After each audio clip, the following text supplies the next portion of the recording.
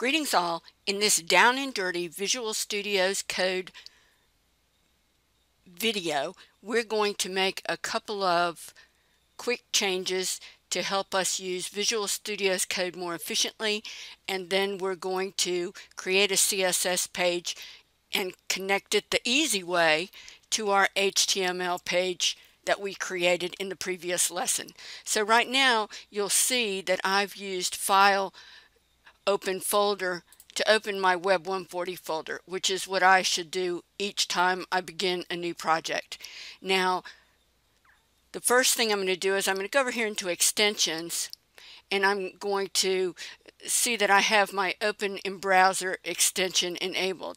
If you have not done that yet, you're going to go into Show Popular Extensions, and then here you can delete what's in the search box and just type Open in Browser. And you want this one that's Open in Browser by TechER with over 1 million downloads and 4 stars. It does make a difference. So then I've already done it, but you'll just click the install button and boom, it'll be installed. Pretty awesome. Now, what we're going to do is we're going to go back to we're going to show built-in extensions, and then we're going to close all of our drop-down boxes. Then we need to go into Features, and in Features we're going to scroll down. It's alphabetical. We're going to find HTML Language Features. Then we're going to click on the gear to the right, and we're going to click on Configure Extension Settings, and then we're going to uncheck Enable Disable Auto Closing of HTML Tags, because that's a big fat pain in the neck the way it happens with that enabled. Okay, that's all we need to do here right now, and we're going to close this, and then we're going to come down to the bottom where we see a gear at the bottom left, and we're just going to click that gear, and then we're going to click Settings.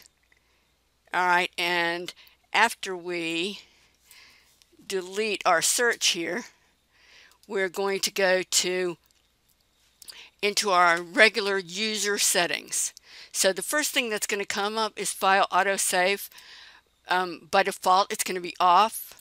I changed mine to After Delay, and I don't have to change anything else there. I think that's helpful. Then I'm going to look for Word Wrap.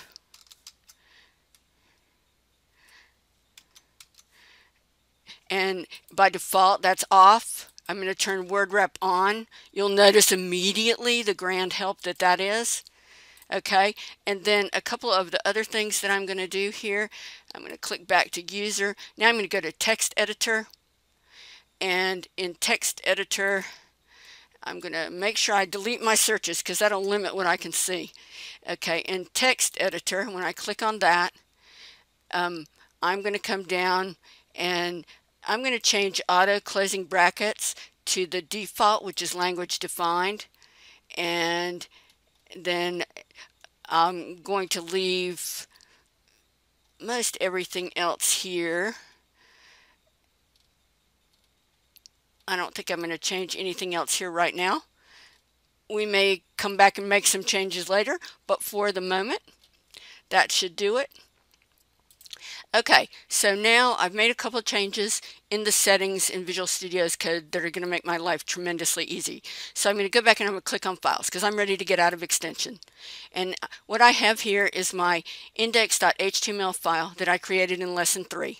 And really fast, because I just have a few seconds here to finish this, I'm going to create a CSS file that I'm going to attach to it. So I'm going to go File, New File, and I'm going to call this Assignment 4. There's some other names that's the recommended name in the assignment, which I can't remember what it is right now. Use the recommended name in the assignment. I just want to show you the process. .css. Now remember to tell it what it's supposed to be. Oops, and I've done that in the wrong place. You have to do File, and then you have to do Save As because you're going to direct it to a particular place. Then we're going to name it assignment4.css. I'm going to go into my Web 140 folder, into my assignment 4, into my CSS, and I'm going to save it there. Okay, and now just so that I'll know when it's being saved, I'm going to add a color to the background. So I'm going to start typing body. When it comes up on the prompt, I always use that. Oops, click the wrong one. That can happen when you're in a hurry like I am. I'm going to go BO, then bodies first. I'm going to click that, space. Now I'm going to click my open brackets, which will give me open and closing, enter, enter. Now I'm going to start typing background color. Won't take many letters and it'll be available. I'm going to click background color. And I'm just going to click any background color because I just want you to see that the pages are connected. So I'm going to say File, Save, because I know I'm in the right place. I see my CSS file is inside that. And I'm going to connect this to my HTML page. Right after title, I want to attach it above the head closing tag. So I could go look this up and try to remember how to do this link, but there's a cool hidden feature inside of Visual Studio Code.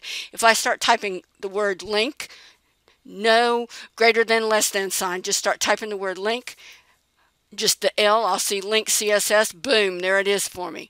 Then I'm going to select everything inside of the brackets. I know my CSS file is inside a folder, so I'm going to start typing CSS. There it's saying, do you want me to connect you to the folder? Yes, I do. Then it's telling me the name of the file that's available. Thank you very much. Now I'm going to just do File, Save All.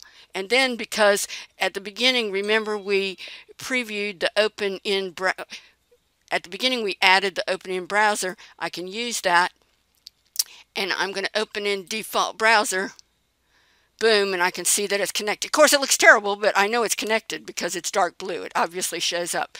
And now I can go continue my work, having this connected as it should be, and making some changes in my Visual Studio Code interface that are going to be very helpful throughout the process of adding styles. This is a down and dirty, unedited video. Maybe I'll get around to editing it sooner or later, but for right now, I just want to get it up for you. Have a great day.